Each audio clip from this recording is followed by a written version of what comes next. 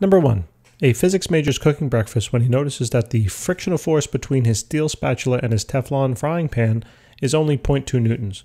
Knowing the coefficient of kinetic friction between the two materials, he quickly calculates the normal force. What is it? So I copy and pasted the table from your textbook. So we're looking for the coefficient of kinetic friction between the steel spatula and the Teflon frying pan. So it looks like right here will be the value. Or at least that's the system, I should say, and this is the value because we're looking at it for kinetic friction.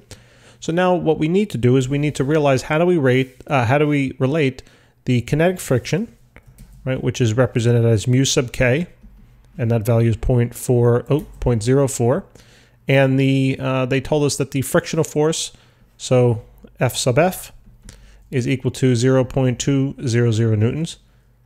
How do we calculate now the normal force, or F sub n?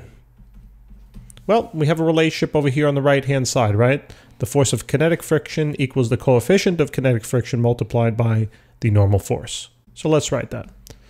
So the force of kinetic friction, right, is equal to mu sub k multiplied by F sub n. All right. So the the frictional force, the kinetic frictional force, is 0.0200. The constant is going to be 0.04, and the normal force is going to be the unknown. So simply all we have to do here is just divide by the 0.04. And the normal force here, we find it to be 0.2 divided by 0.04, and it comes out to be 5. And it looks like we'll do maybe how many sig figs?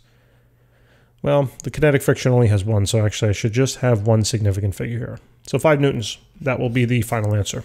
Thanks guys for tuning in, appreciate it very much. Please remember to subscribe, and I'll see you in the next question.